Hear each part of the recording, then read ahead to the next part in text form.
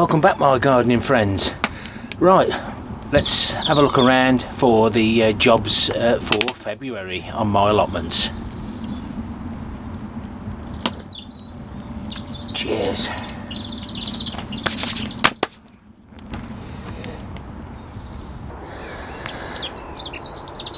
Good morning Mr. Robin. One of the jobs we've had to move from January to February is to get this piece of roofing polycarbonate done, and we'll get that positioned up there, hopefully to stop the rain getting in. That's a westerly direction, so it's not always a major issue. I've got 3 bags of leaves left now, so I should be able to get these stacked up very soon. And I've noticed I've got a bulge, so I need to put a piece of something in. Right, the screw's not there, or perhaps the screw's broke. Another job I do want to get done is the perennial weeds. That's an 18-month experiment, so I want to see whether we can kill the weeds by drowning. It's opened all this space up now, so I can start bringing the compost over that we find, but we've still got these 3 big dumpy bags, builder's sacks full of leaves, and hopefully we can get them in there, and that'll give me a nice clear run then.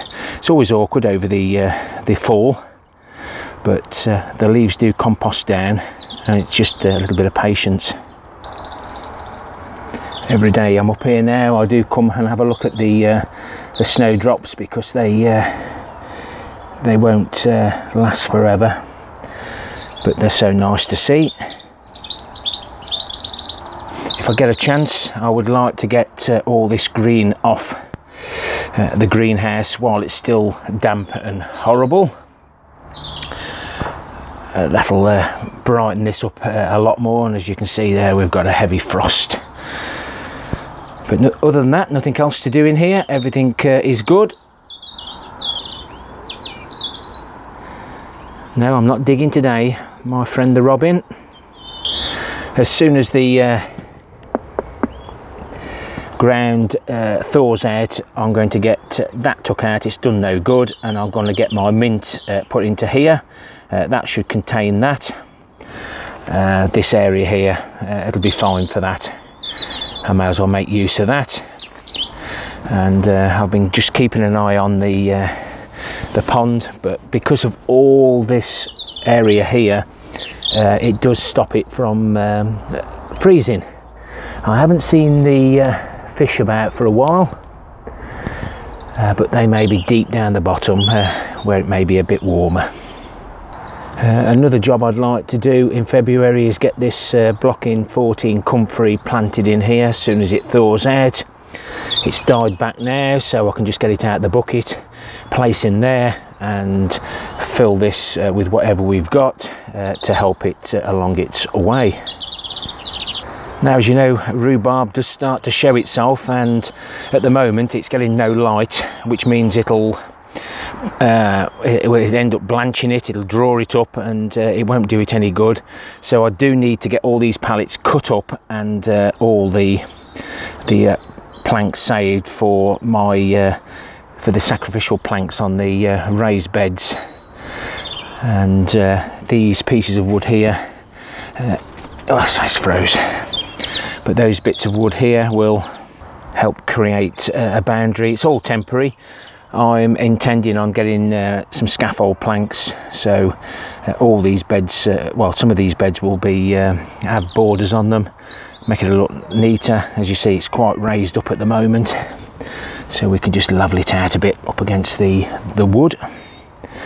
And I'm going to need to create this cage here as well, because the giant cabbages are getting rather large. I'll clear away all the guttering that we've had given me. I need to get this rolled up, this wood in the dry or somewhere out the way, probably save those bits. And another job for February will be clearing up and sorting all this found compost. Some of it's in bags and some of it we just came loose. nice little bit of cocoa coir, and the other bag is got similar, but it's got some perlite in.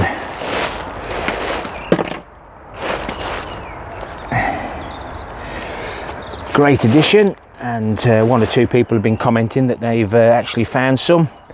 As long as you don't come onto my territory, don't get pinching mine.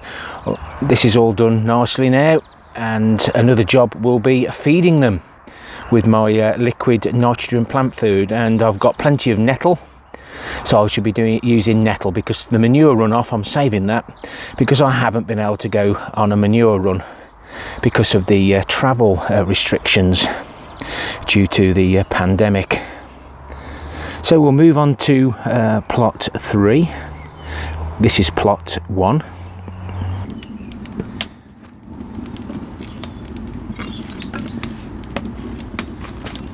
That's the only trouble doing a tour when it's cold.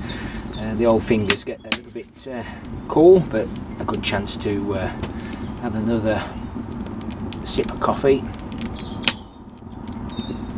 with fresh milk. I normally use the sachets, but they get a little bit expensive, so I'm making my own.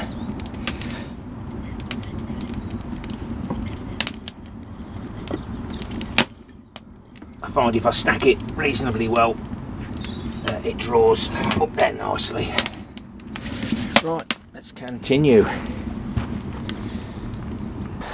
And one of the jobs we can do in February is to cut the asparagus back, and we can also do that to the asparagus on plot 1.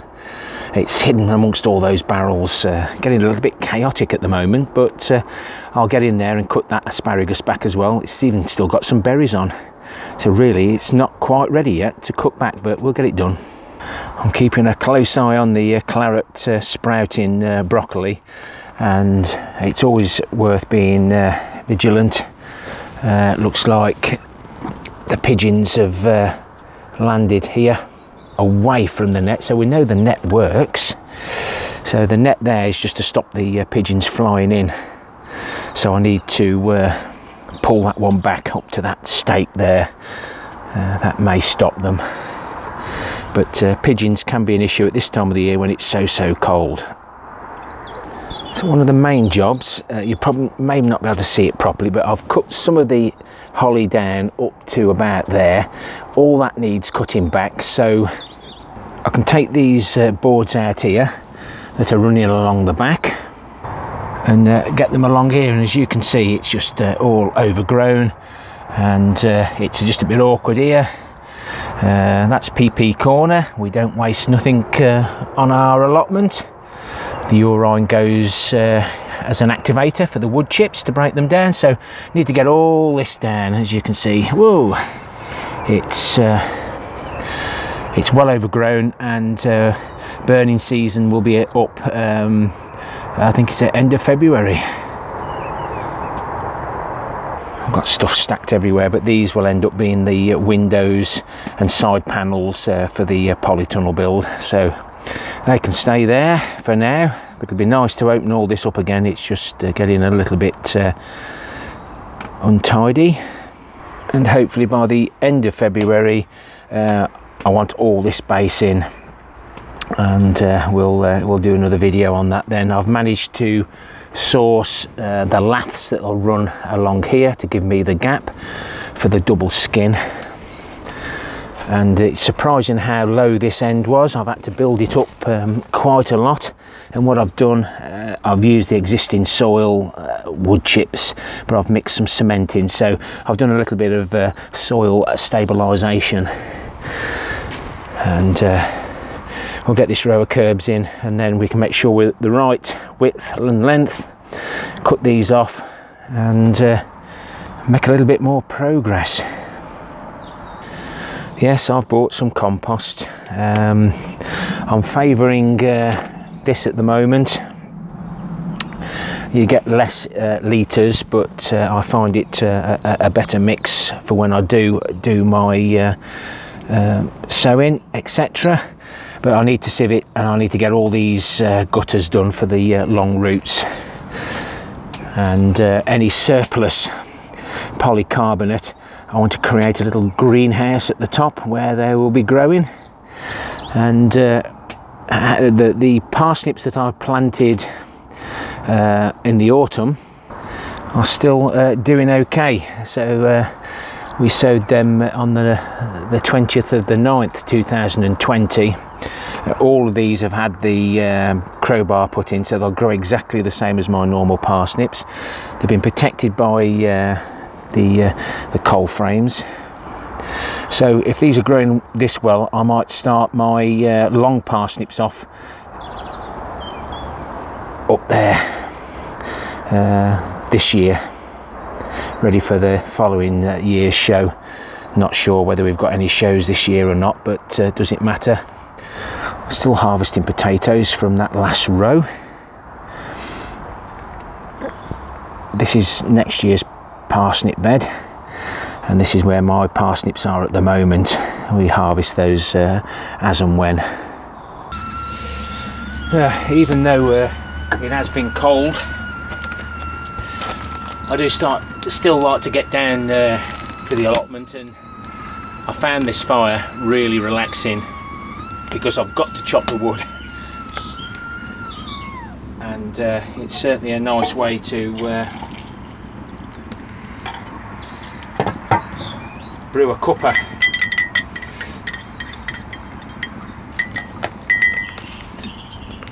Microphone, if this crackles, then my voice disappears. It picks up the loudest noise. It's quite a good microphone that I've got attached there, so it's going to be the same when I chop the wood.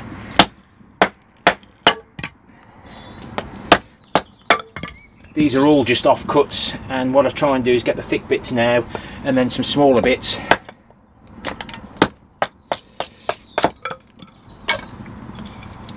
To start the fire.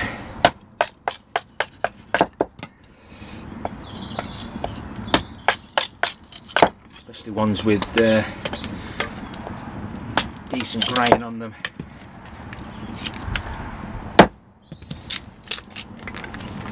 But just warming up, sitting here chopping a few sticks.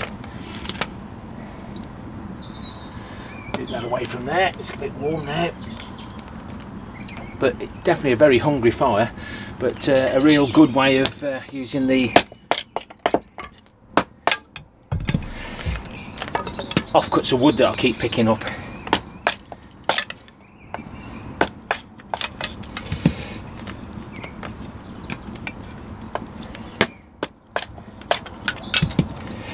But if you are still with me, please hit that like or dislike for the interaction. I do really appreciate it, and many thanks to all the viewers, most of them non-subscribers. That's why I'm not going on too much about subscribers now, because basically people just come and go as they please. I've got my regular 600 to 1,000 that visit me at my normal time slots.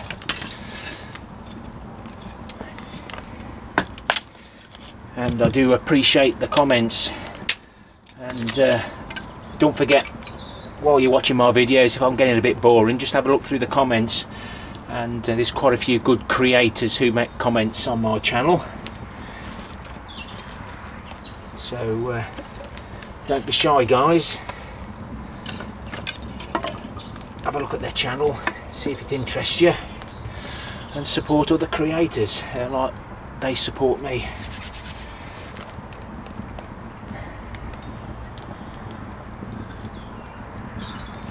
So I'm going to crack on with a few jobs today, so I'll be recording another video today that will get shown at some time.